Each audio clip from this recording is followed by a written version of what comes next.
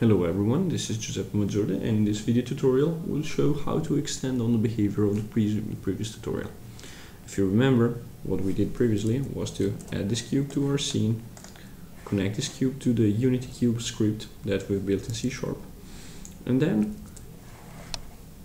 run our own Casanova script, which takes the Unity cube, changes its color by every half a second, switching between green and red.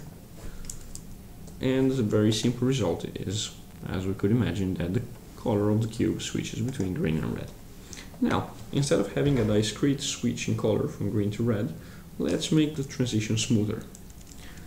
Let's add a factor that is a floating point value between 0 and 1.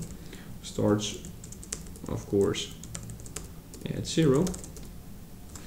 And this factor is going to say how much the color is going to be blended between white and black, or between whatever other colors we might want to pick.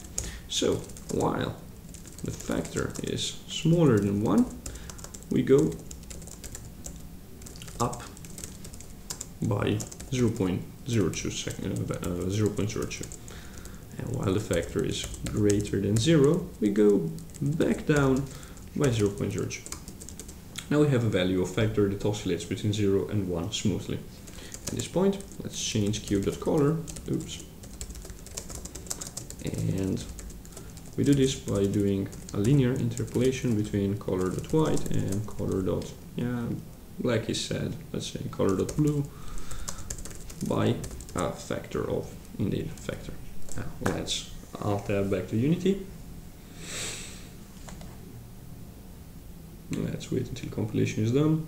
When it is done, we'll see that the console says done. Otherwise, we'll see an error. Okay, says done. Bottom left of the screen. We run this, and as expected, the color goes smoothly between white and blue. Alright, this is it. Thanks for listening, and goodbye until the next tutorial.